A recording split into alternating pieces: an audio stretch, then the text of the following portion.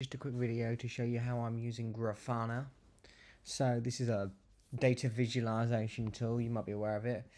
You can check it out over here at Grafana Labs at grafana.com. But it's very popular, very powerful.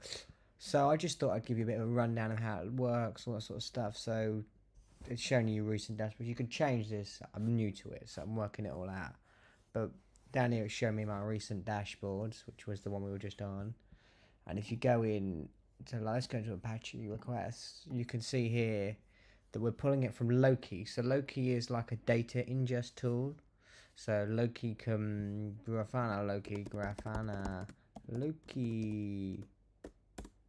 So Grafana Loki is like a ingest tool. So it ingests your log files that are written into Grafana. This actually uses a process called prompt tail that runs and stores it in Loki, and then Grafana makes queries by your connections to your Loki environment.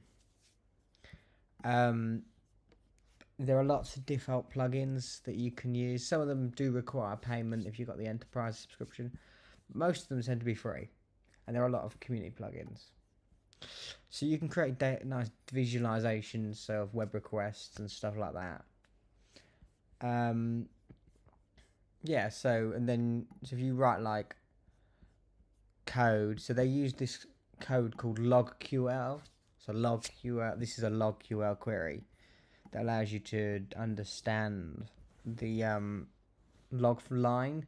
So you tell it how to translate that line and stuff. So this is just code. So this is getting me the status codes.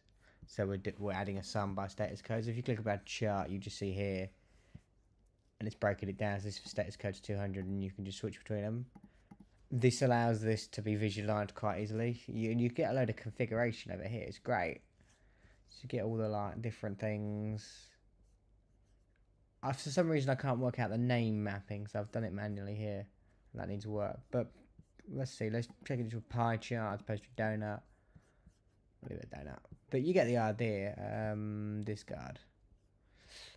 It's quite good. So let's just go over to here. So you can install it online here. It's quite simple. Simple sort of stuff. You install it here. But then when you're running it on the thing, so Loki is stored in the etc Loki directory, and then it's got a config. So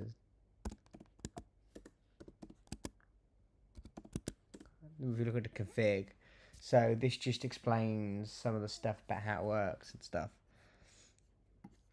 So we've got server ports, whatever, where it's storing the data chunks, all that sort of stuff, DB size, caching results, blah blah blah. You get the idea. It's alert management URL, whatever. This they will have to increase the ingest rate because I was sending too many logs to it.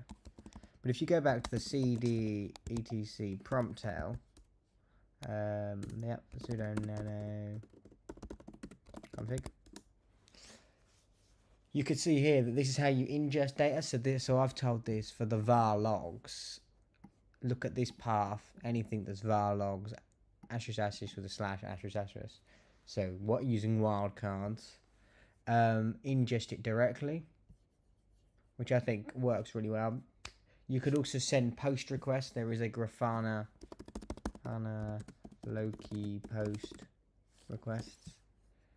Here, you can send direct requests to Loki. You don't have to use Grafana, which I think is great.